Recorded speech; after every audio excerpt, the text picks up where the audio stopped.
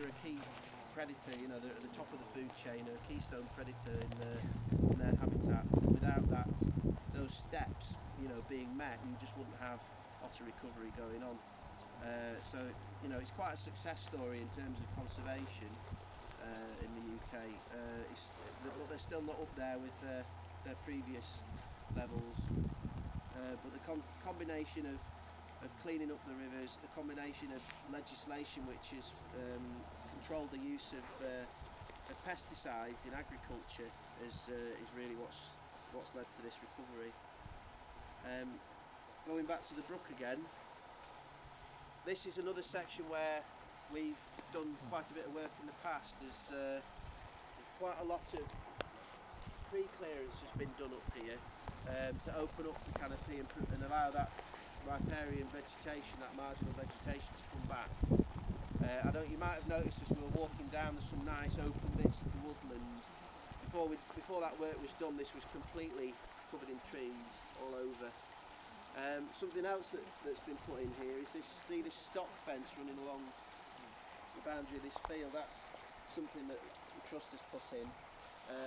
That's to control livestock, especially dairy cattle, cows and whatnot, to prevent them from coming into the brook. The reason for that is that they do quite a considerable amount of damage to the bank structure in poaching, and again the knock-on effect is a loss of that riparian habitat, a loss of key water vole habitat. So it's another tool. Riverside fencing is another tool that's commonly used in this toolkit of restoration techniques that we're using at the moment to provide decent quality of habitat for water voles to expand into. So again, on the brook here, you have got quite a good vole population. I don't think Charlie's spotted anything by the looks of it.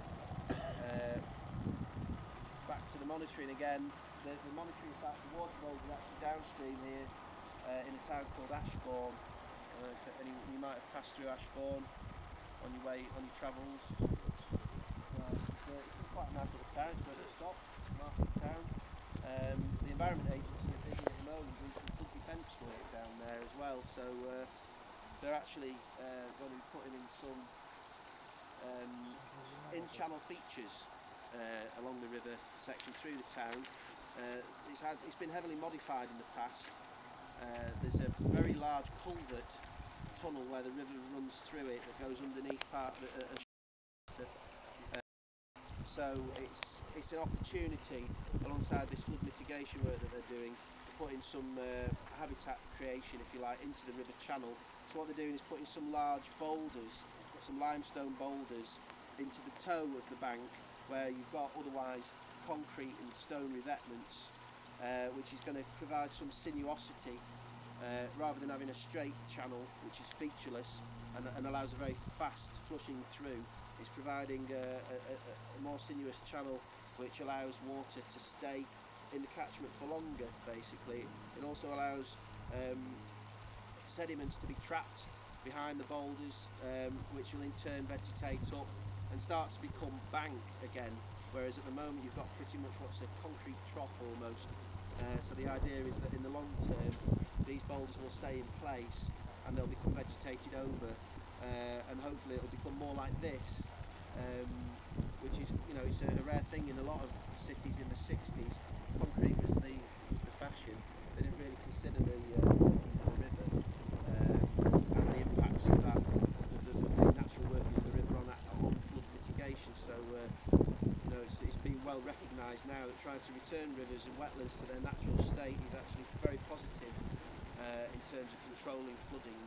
And I'm sure you've probably seen last year we had some terrible flooding up in Cumbria in a river system which gets an awful lot of water. You know, it has to be said. But this, you know, it was again, it was a 1 in 100-year flood event that seems to become more and more common. So it's a very important step that they're taking, even though it's only small fry. More of that needs to be done. More sections of river in the country, especially in the larger towns and cities, where you've got sections of the river that have been heavily modified in the past. So there you have it. Has anyone got any questions about this section of the brook.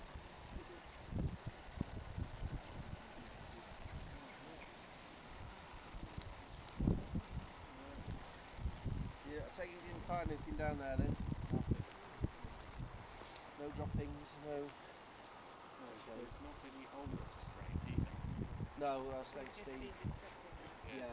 No, it's, I think Steve was pretty much remove it and see, you know. Not it's, very good, yeah, it's not very good.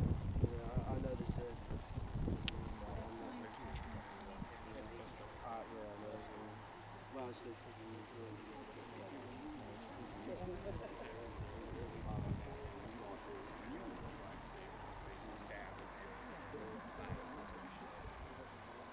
I mean, it's a good point to raise. What I would say in defence of it is that these ones, you know, we're not actually doing survey up the river. Every osprey that we come across, they're being removed from key locations, which are monitoring sites, so that you've got a very clear picture of recent activity.